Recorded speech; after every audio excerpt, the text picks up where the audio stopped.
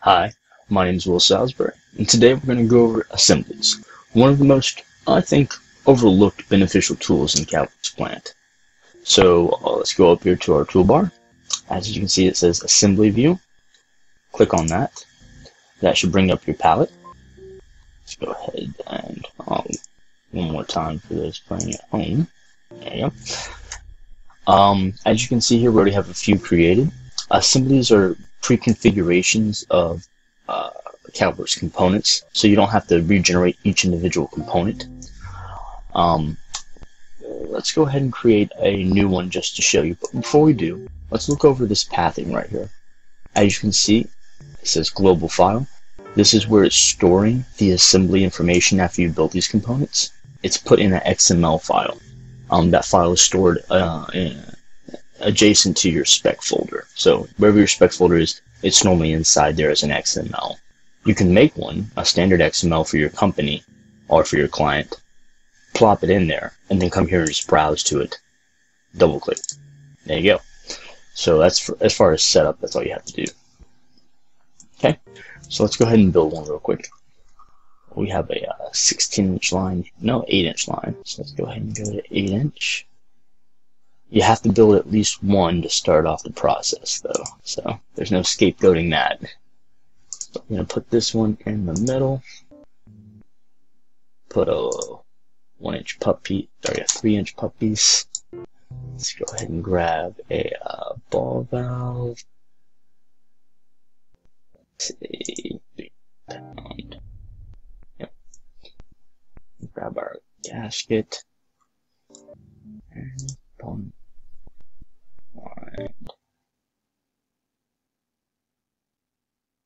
Let's do something crazy. Go ahead and do a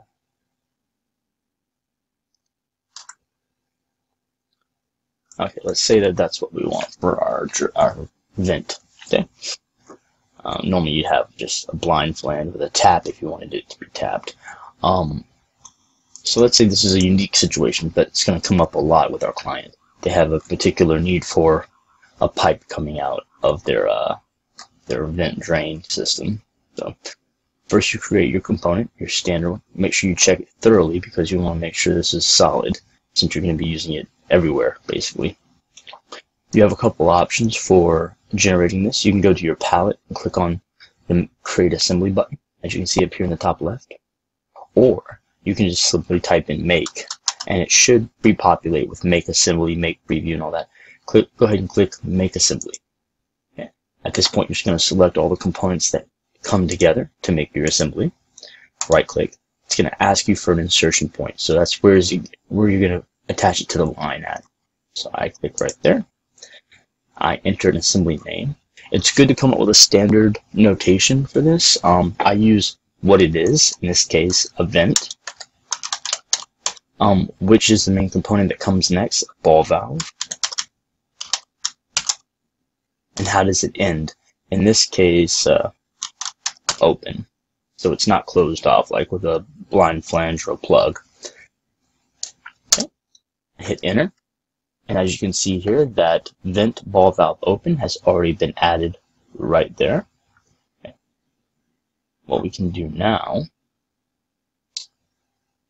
is take that, click on it. You have to click on it just like a playlist. So you have to click on the individual entity.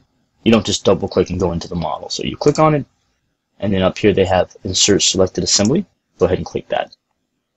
So you'll go and you'll take this pre-created assembly, like a block, kind of. You select where you want to put it on the line.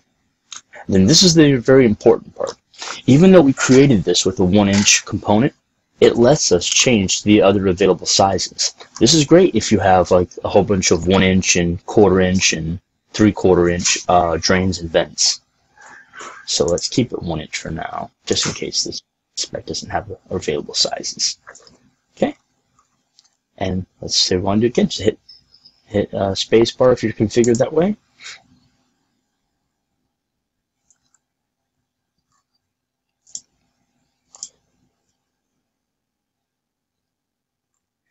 And as you can tell, this one's a little bit bigger because I chose 1.5 inch when I did it.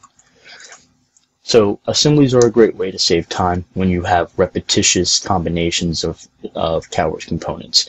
I recommend highly when you get a new client or as a company, you sit down and come up with the rules for your vents and drains and create those components so way you have the best practices built into your software. Okay, that's all for today. Adios.